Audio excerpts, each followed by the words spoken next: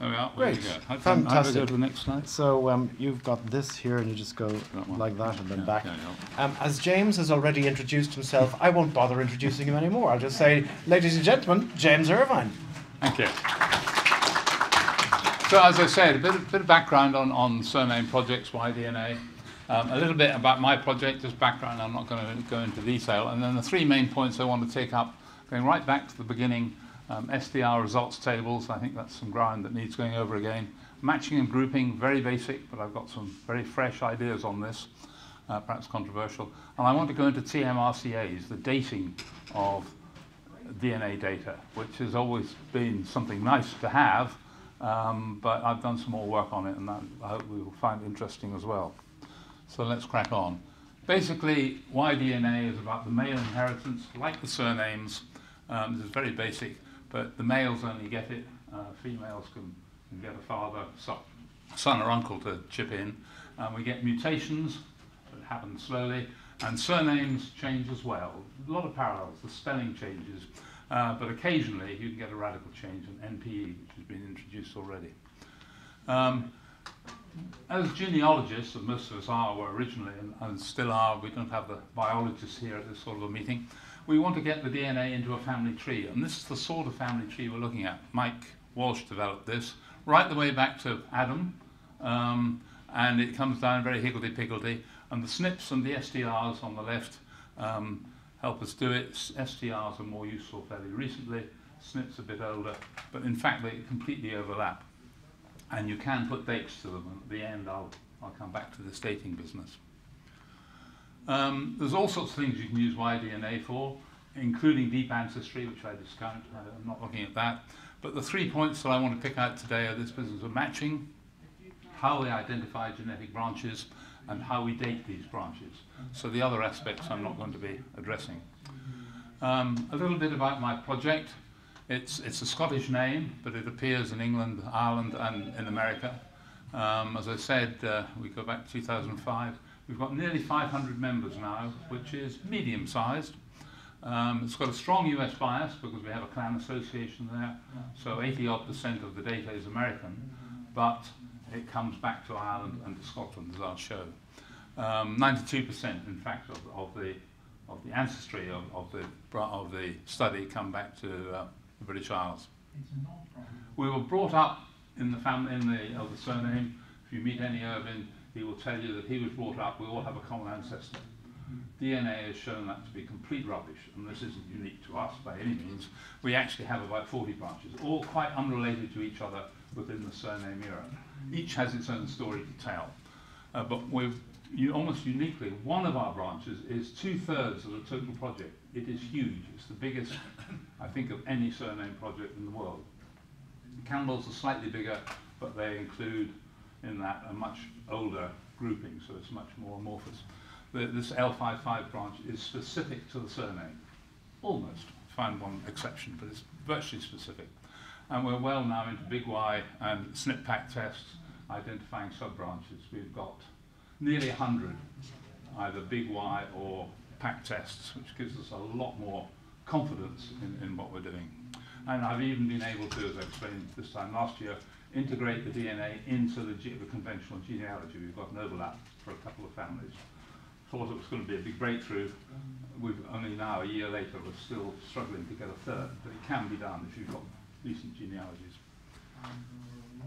Right, now the first thing I want to get rid of, and this is not peculiar to us, the spelling is misleading. It's not completely irrelevant, but it's misleading. You can see in our project on the right the percentages of the different spellings, and if you look at the world population data, there's a very good correlation. So the study is picking up what the real world has. It can be spelled all sorts of ways. Geographically and historically, there were some focuses on the spelling, but now it's all got mixed up. And indeed, I found in Aberdeenshire, for example, there's a branch that's traditionally spelled with an E.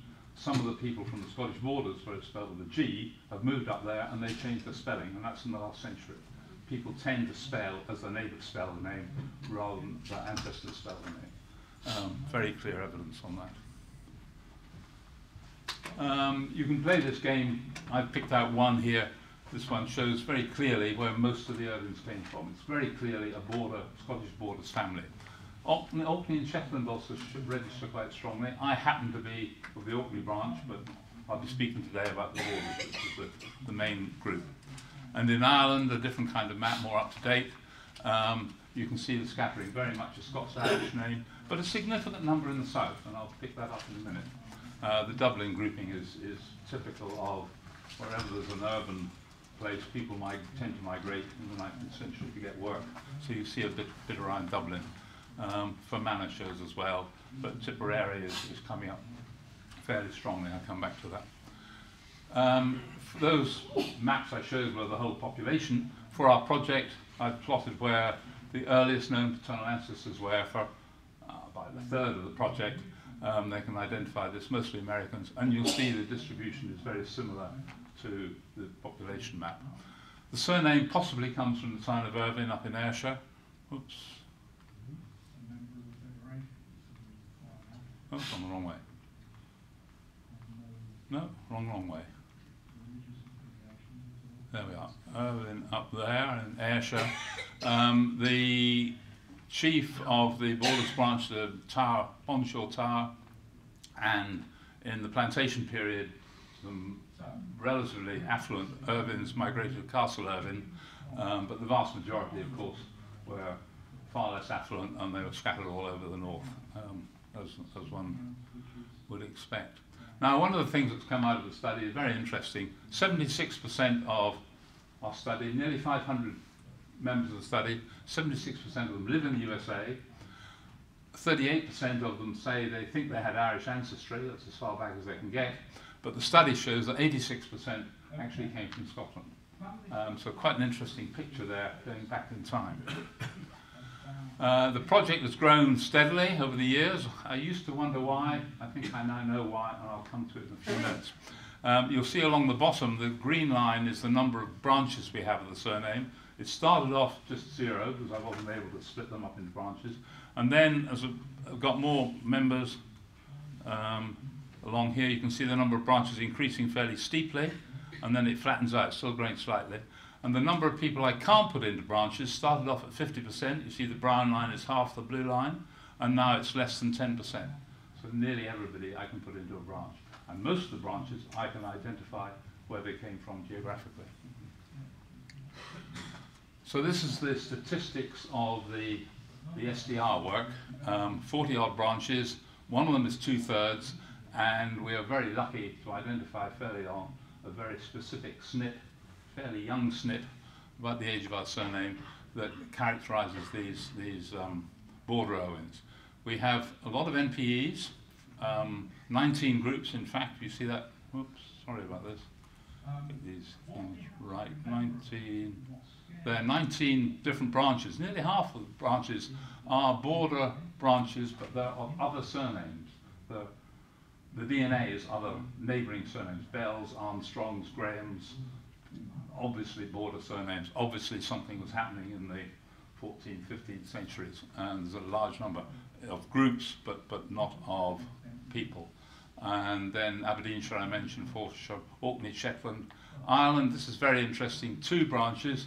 Now these ones are, even though they've got the Scottish surname, they're Irwins, or however they spell it, but they're very clearly nothing to do with Scots-Irish. They're Catholic. In living memory, they spoke Gaelic. They know the old Gaelic surname, and they all came from a particular bit of Tipperary. So what had happened was the Gaelic name had become anglicised, maybe as long ago as the 16th century, so they fit into our project, but they're not Scots-Irish at all. And of course, as you can imagine, get quite upset when I tend to label them as such in a general way. The African one is very interesting. This is only a 12-marker one, single test, came in, and he was this E group, here we are, E, there, E, completely different from everything else. African, and I thought, this is a bit funny, what's going on? And he said, oh, well, we're very proud, you know, I'm an African, Afro-American, I'm black. My great-grandfather was liberated as a slave in 1865, emancipated, but I don't know how he got his surname. And I was able to say, well, probably the owner of the plantation was the Scots-Irish who migrated to Carolina, Florida in the 18th century, and you probably got your surname from him. So he was thrilled with that, and I was thrilled to show that our surname actually has that social spectrum, right from right-wing Americans, I don't know if there are any present, tea lady, blue ridge, Republican, all the rest of it, right through to the other end of the spectrum. So we're broad church, which is what I'm proud of. Now, going on a bit to the SNPs and the haplotrees, Alistair showed a bit of this. This is Mike Walsh's picture of R1b, and you'll see we're in, here's us down bottom right, the border Irwins. We're L55, literally at the bottom. It's near the Royal Stuarts that was mentioned, but we're quite young, so we're at the bottom. Why we're out in the limb, I don't know. Johnny come lately or something like that. We're quite small, nothing like these big ones, but we figure on that map. Here's Alex Williamson's big tree. There's L555 up there. You'll see it's in a huge block, so that whilst the bottom of that block is about 1,000 years old, the top of the block is probably about 3,000 years old. Eventually, when enough people test, that block will break up and we'll be able to split it, possibly. But of our bit, there's only one in this, according to Alex Williamson, this is not up to date. There's only two branches. Those are all Irvins and these are all Irvins, apart from some NPEs. I'll show you in a minute that I've got a lot more detail on that. So that puts us on that map. This is the way FTDNA do it now. FTDNA, when they first brought out Big Y, the haplotree was way behind. Now I believe it's better than Alex Williamson's. Alex Williams' work is more of a higher quality, it's got more potential, but at present the best haplotree, as far as I'm concerned, the most detailed one, is the FTDNA one. And, oh dear, sorry. There's L555, and you see they split it up into an awful lot. And when it says more, that's all those ones that were in that big block that Alex Williams showed. And if you click on more, you get all the other ones. So you'll see there's a lot of detail there. Now, I believe in, this is one of the things I want to get over today, do your own haplotree, because most of us are pretty introverted, egocentric, we're looking at our surname. So this is the haplotree, going back to Adam, of our surname, and you'll see, there's the African one I was talking about, there's one of the Gaelic Irish ones. These are little codes I have, these two-letter things, and right down here at the border of CL555. The other Irish one is down there, I for Ireland, M for Munster, I for Ireland, L for Leinster. That's the way I've done sort of coding. The brown area is the bit that Alex Williamson does, and the hatches signs are where you can get a pack test, which is a cheap way of getting your SNPs. You won't find any new SNPs, but if they exist and your pack test is designed well, you can get onto this tree fairly quickly. But I recommend that everybody, be they a project leader or just a member of a surname group, make their own haplotree of their surname so you can see how closely the branches connect. Because we're all related back to Adam, but the surname era starts way down here at the bottom, roughly. So anything above the bottom line is before surname. So the surname bit is very recent. Now, I want to go on to the next bit. The next tree sort of takes the L55 bit and expands it. And look what we've got. There's L55 up there with its earlier ones I've just put in on the other tree. And then you see we've got 1, 2, 3, 4, 5, I count six levels, and we've got 43 subgroups. All the ones in boxes are Big Y. The ones in green down here are the kit numbers that have done pack tests, and I've been able to tag on a few Family Finder and conventional genealogy ones at the bottom. So there's about 100 hits on that. About a third of my project I can get onto this one haplotree. There's only 1 or 2 I can connect up with conventional genealogy, the Bonshaw one there, the Castle Irvine one I've got, and there's one coming. But that's a family tree, but without names. But that's all Irvins, except for this one at the extreme end is a Wilson. So I think we now have to recognize that L555 is not surname specific, it's the next one down that is surname specific. That one is just at the beginning where the some Wilsons split off. So that in itself is an interesting discovery. Okay, that's the background. Now the first point I want to make is this is about results tables. And it's changed a bit in the last year, in fact. We've lost the world families tables, which were very interesting, very nice. And we now, FTDNA, do 4 different results tables. I'm going to show you 3 of them. It depends whether it's classic or colorized, and whether the opt-in version or the not opt-in version is what you're looking at. Here's the classic one without the colorization, and you'll see that it's got 2 groups. That's the Aberdeenshire branch, and then they go into the Borders branch. So this is the beginning of 300 people that belong in that branch, and there they are listed out. This is the way FTDNA do it. Now, you can get the colorized version, which FTDNA do, and you'll see these colored bits here are where the mode is shown for each group, and then differences from the mode are picked out in color. That's very useful, but it's very limited because they've only used 2 colors. Blue is less than the modal value for each marker, and pink is more than the modal value. So the modal value there is 29, and that in pink is 30. And you'll notice down here the 3 with that marker there. When I go on to this one, there's 4. Now this is the private version, and the previous one was the public version. You only get the private version now if you're signed in. You don't know, looking at the screen, you're looking at a different version, but if you're logged in on your personal page with FTDNA, this is what you'll see. I shouldn't show that one because it's a private one, but in fact I can show it because he's since signed in, so he's now public, so I can show you that the other one is out of date. That's why I can show you. But you'll see it's still, the colorized is still only two colors, and all you've got is your STR markers. Now this is my own private project website, which is on the web, and this is the Borders group at the top, and the first page, top left, there's 250 columns in this website, on this sheet, and it's 500 long, so I've got 500 members, so I have to show it bit by bit. But I've been able to put in the haplotree. See, there's the haplotree, very much as per FTDNA. I've got a column here for Family Finder results. I've got more genealogical data here, which test they took, how many markers they tested, and all this sort of thing. And that's just for the first 30 and just top left. Top center is what is more familiar. You'll see here are the 1 to 67 markers going on. Top right is for the 111 markers. I use a more sophisticated colouring thing, so that if it's 1 more, it's sort of yellowy colour, brown colour, red. If it's 3 more, there's no reds there. And similarly, if it's less. And I've been able to identify blocks, because these are all, if you remember, on the left-hand side in the haplotree, so they're all closely related. And you'll see some significant STRs coming out as a theme. There is a line there showing that that one was private, so I can't show it to you. I've got 96% of my project are now showing in public. There's only 18 left out of 500 that aren't showing on the public website. And I haven't had a single one who said he doesn't want to. It's just that some have been defaulted out, and I haven't got them back in yet.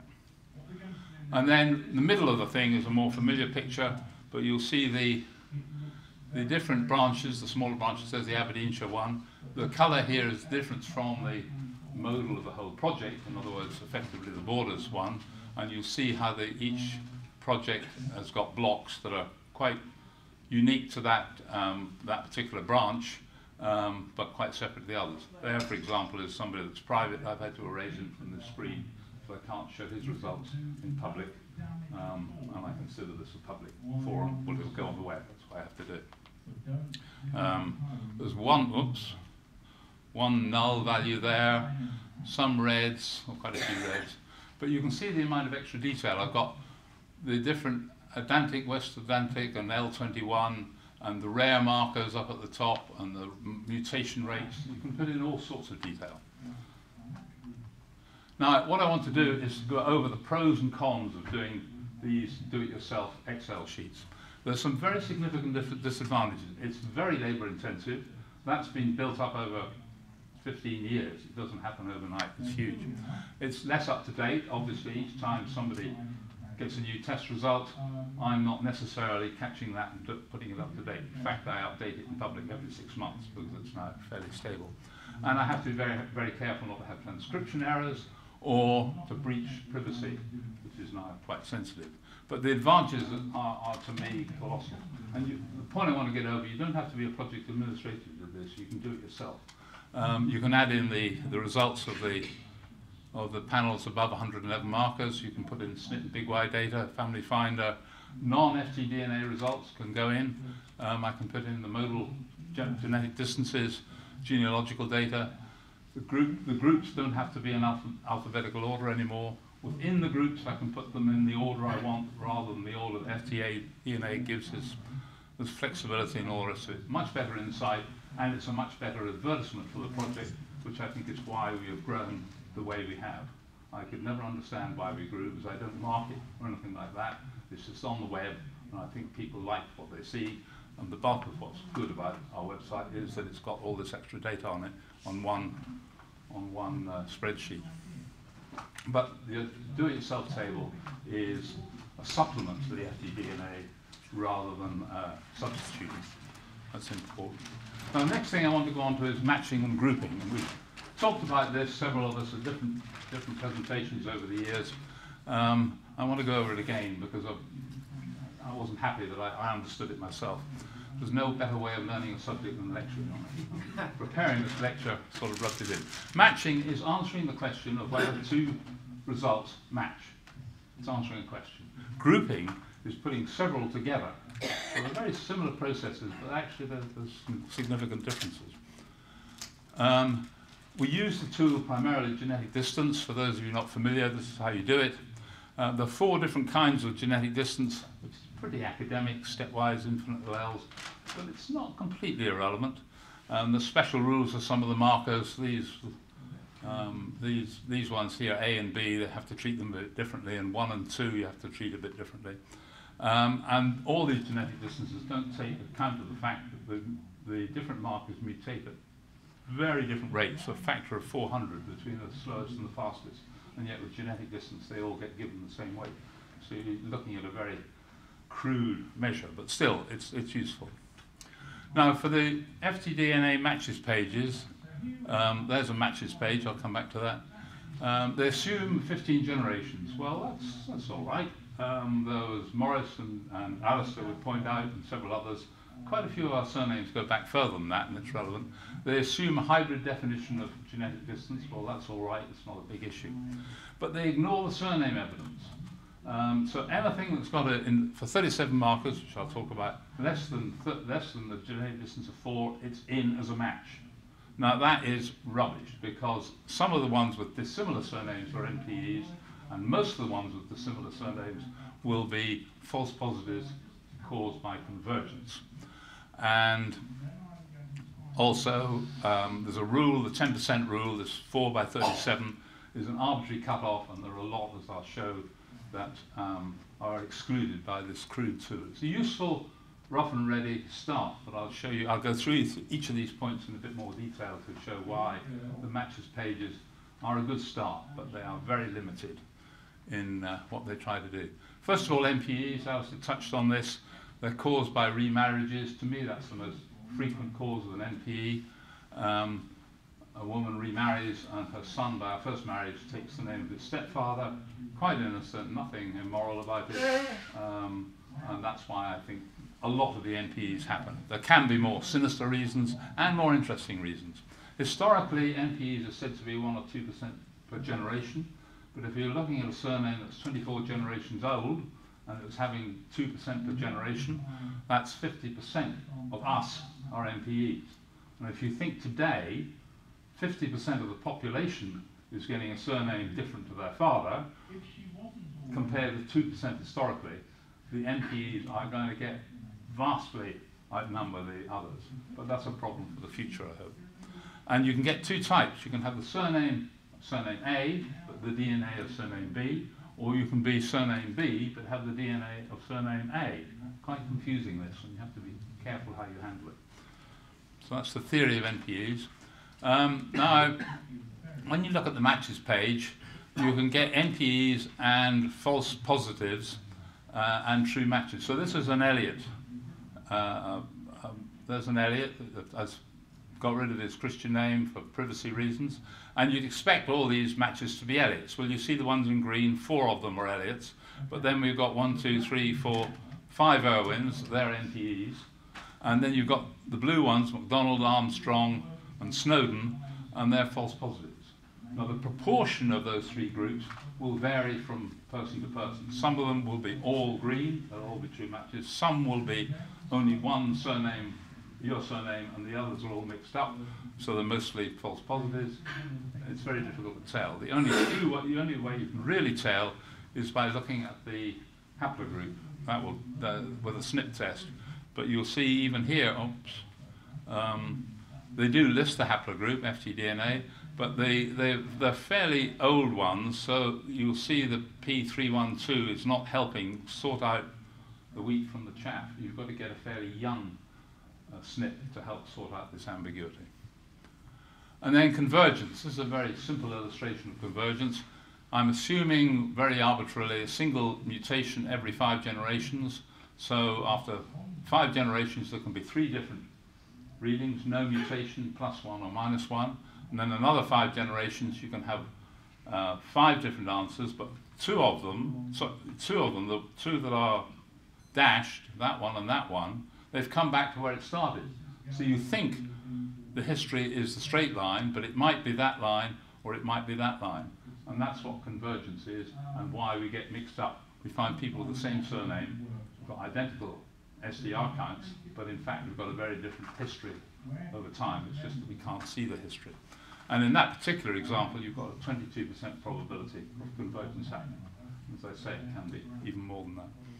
Very confusing, very difficult to understand. 10 years ago, none of us in this room knew what convergence was. I think I can say that safely.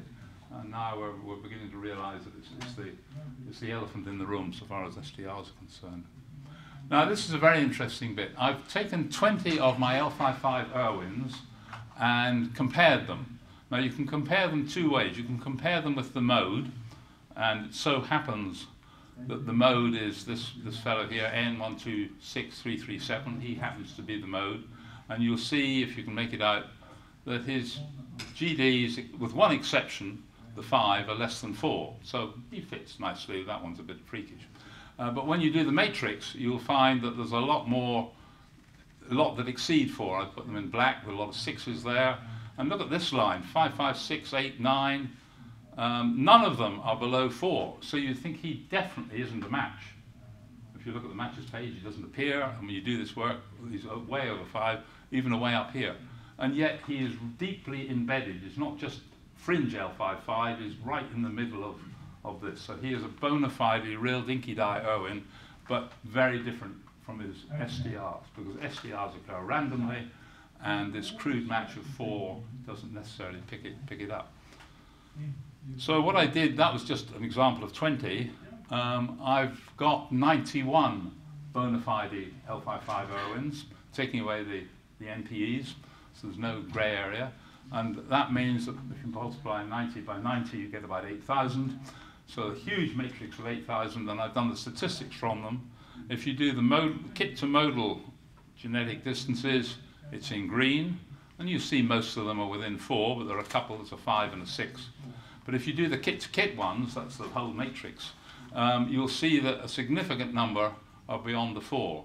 And unless you look at the surname group and start playing with it, you won't pick up those matches. They're real matches, but they're not being picked up on the matches page. So when you find that A matches B and B matches C, but C doesn't match A, this may be the reason why, because it's outside the threshold of 4. So what do we get out of this? It's a bit complicated. There is, first of all, kit to kit, which if you're doing matching is what you want to look at. You'll see the biggest spread I got was 6 by 37 of the, modal, yes, 637. 9% were more than 4 by 37. Now Maurice Gleason gave me his data for his Gleasons, which are slightly older, and he actually gets up to 8 by 37. So we're not the worst. I think if you have a younger surname this problem is less, but if it's a very old surname, this problem is more acute. And then if you look at the matrix, Morris gets up to 11 by 37. I've actually found 13 by 37 true matches, and 18% or 9% for me, 27% are over the 4. And when we come to TMRCAs, which I'll come to in a minute, this is what you want to look at. The modal comparisons are useful for grouping, but it's the kit-to-kit ones you need to use for your TMRCAs. Sorry it's so complicated, but it'll be on the web and you can digest it. Right, now another way of doing grouping is, rather than looking at just your DDs, this fellow Chase Ashley has just come out a year or so ago with an app. It's surprisingly easy to use, very, very easy to use. You can run through 3 or 4 of them in literally 5 minutes. Well, it takes about a minute to do what I'm doing now once you get the hang of it. Very simple. You just copy the public page of your surname, plug it into his app, and you get something like this. Now, what he's done is the second column I want you to look at. Those are his groupings. Now, the brown lines are what I've done myself historically, deciding there's the Irish Leinster group, the Irish Munster group, and the Netherlands group. Go into detail on that. And then there's an ungrouped one. So you'll see in my ungrouped ones where I couldn't group them, he struggled as well.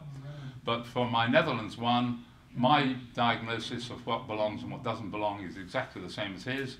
For my Leinster ones, exactly the same. For the Munster ones, exactly the same. So the way I'm grouping is the way that he groups. Now, I'm not saying that he's right and I'm right, because there are other ways of doing it, but the way I do it happens to be the way that he does it. And I think most people would roughly find that. Now, what I've then done is look at about 20 other projects to see how consistent that is. Now, there are the Irwins about a third of the way down. They're listed in size of project. So the Browns, very common surname, they've got 1,200, right down to the Austons, who've only got 38. This is a random selection. If your surname isn't here, don't worry. There's Byrne. We've got some Burns in the audience, just above the Irvins. And what I've done is, there's the size of the project, the number of groups that I've identified. You see I identified, well, it's there 40, I got 41 on another slide, but about that. Ashley identified 44, so the ratio of 40 to 44 is 0.9. So if you're about 1, you're doing it about the same way, but the ones highlighted are obviously doing it differently. Now, Davis and Miller, they're getting far fewer ones themselves than Ashley did, so that's a fairly superficial grouping that they're doing. And when it's a red one, Byrne is doing, he's found 81, whereas Ashley only found 44, so he's doing it in much more detail. There's nothing right or wrong about that. He may have some good evidence, but it's just an interesting variation. And you'll see some elsewhere that may raise some eyebrows, but I won't go into that. The largest group, you see we've got this huge one here of 286, two-thirds of my project in one group, and that, if you could read it, would be 60%, and it's easily the highest. And this is why I'm worried about, are we a freak? Is there something funny about us? But you'll see there's some others up over 50, so we're not way off, and there's some that are very low. And I've had a look to see if that's due to founder effect. There's no correlation with founder effect at all, even though I expected there would be. It seems to be a Scottish and Irish thing, but I wouldn't like to hang my hat on that. And then I did another thing, comparing the number of groups that Ashley found to the number of kits, and there's a bit more correlation here. We come out at 9%. We are a plural name, P for plural, and the red ones, which are much higher, seem to be with the multiple names, and we've got one single name source, single source surname down here, which is lower. So there's some correlation between size of group and type of surname. This is all done last week, and I don't ask you to hang your hat on it. I certainly don't. But it's with this tool now, we can compare projects on a like-for-like basis. I think there's lots of potential here to explore all sorts of possibilities. So here are the different ways that different people do matches. 37 markers.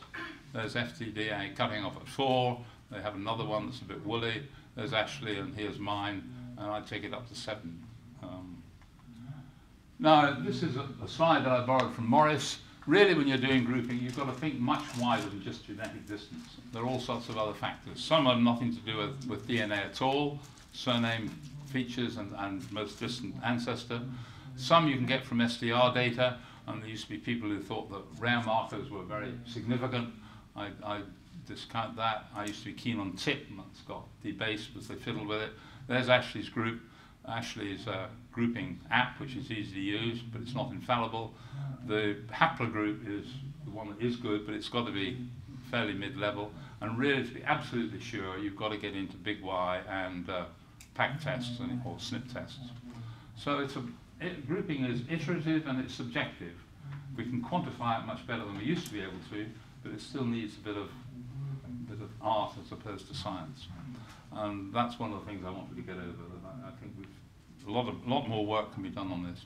Now, the last thing I want to talk about is TMRCAs, time to the most recent ancestor.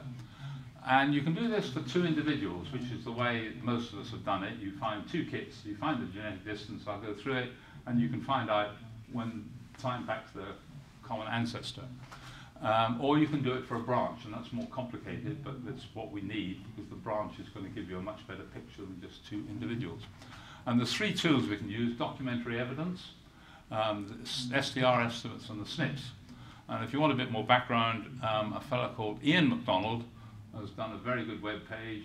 It's just about intelligible for the layman. He's an academic, and he's got all the statistics up his sleeve, and there's a lot of that, but you can just about understand it, which is refreshing for some cases. And I'm going to use, again, our project to illustrate some of the points. So the documentary evidence for the border Irvines, we've got one pedigree that we can take back to 1500, quite good, but we've got other branches of the family I can take back further. But certainly at 1500 there were several well-established branches, so we know the common ancestor was before that. We've got odd references in the previous century of Irwins living there, and the earliest goes back to 1376. That's the earliest record we've got, reliable evidence we've got.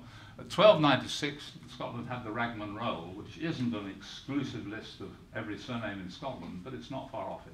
And there are no Irwins there, so probably the hereditary surname was not being used in 1296, at least by anybody who owned land.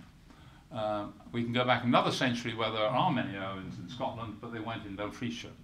So at a guess, probably the ancestor of the Dumfriesshire Irwins was born between 1250 and 1350. There's no science in that, it's sort of gut feel, but this is how you can use documentary evidence to get a ballpark figure of where the DNA should be pointing.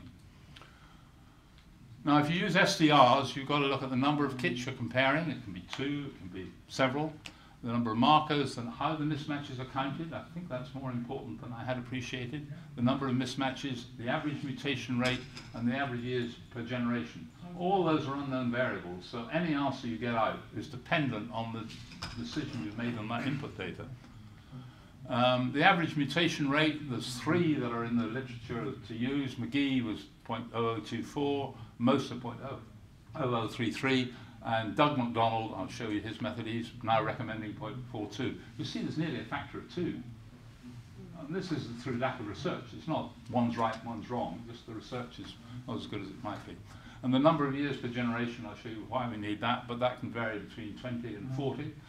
Typically 3 to 35. Ian MacDonald was 35. It's about what I feel is about right. So when you plug that all together, you go through the process. This is Doug MacDonald's tool. You plug in the number of markers you want, the number of mismatching markers, and he's using infinite alleles, which is not the same way as GD count them, the same way as FTDNA count them. Difference isn't big, but it could be significant. And you plug in whatever mutation rate you want, and you get out this graph, and you'll see the mode. The most common is about 12 generations, and if you take the 95% limits, that's 0.025 either side, that's something between 5 and 20 odd generations.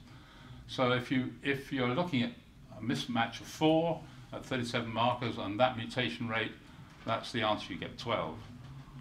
Now here are 4 different approaches, 4 different applications, and the first one I've assumed 37 markers, 0.0042, 30 years per generation, 4 by 37.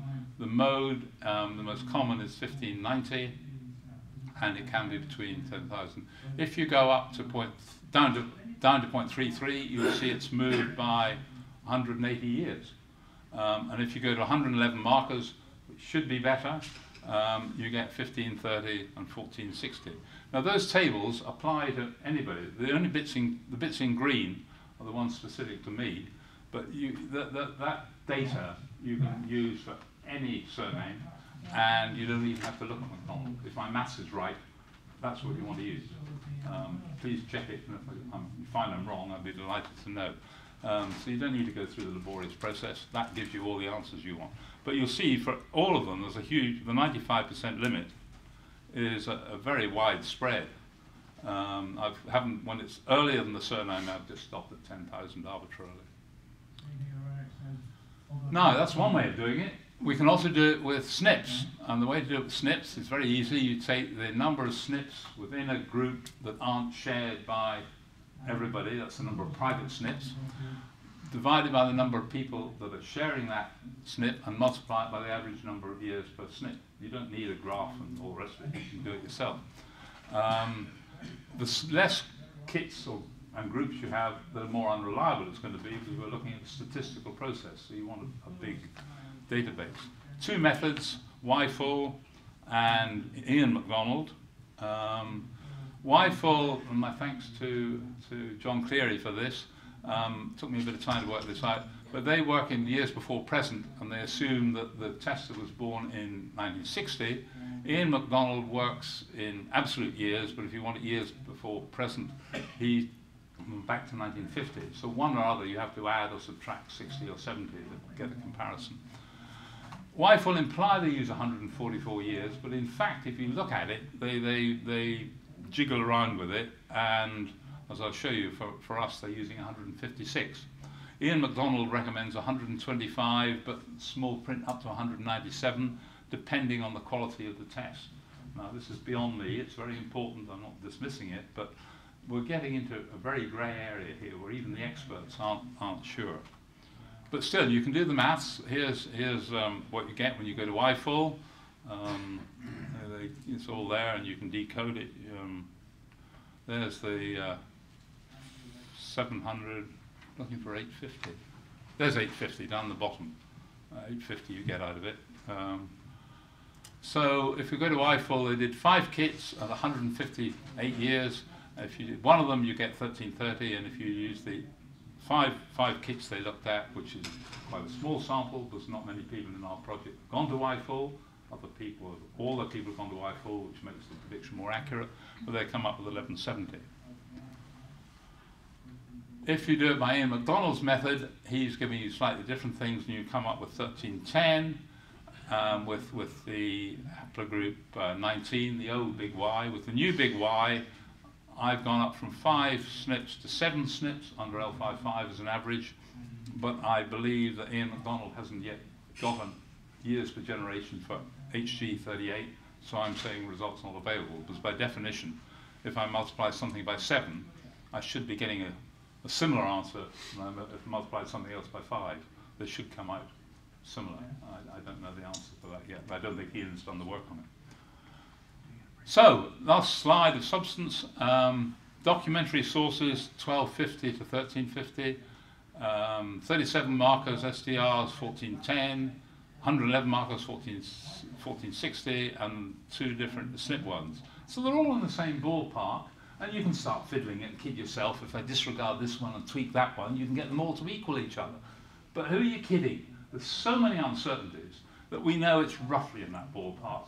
So I know that my surname is not as old as Morris's surname, but is younger than somebody else's surname. It's that order of magnitude. So please don't hang your hat on the fact that you can work it out. I mean, I've rounded them there to the nearest 10 years. They should be rounded to the nearest 50 years or nearest 100 years. So that's it. What I've tried to get over today is that large surname projects can offer insights that you can't get with small surname projects. SNPs, as everyone else has said, offer much more potential, but of course it costs more money. Develop your own spreadsheets, both for STR results and haplotrees.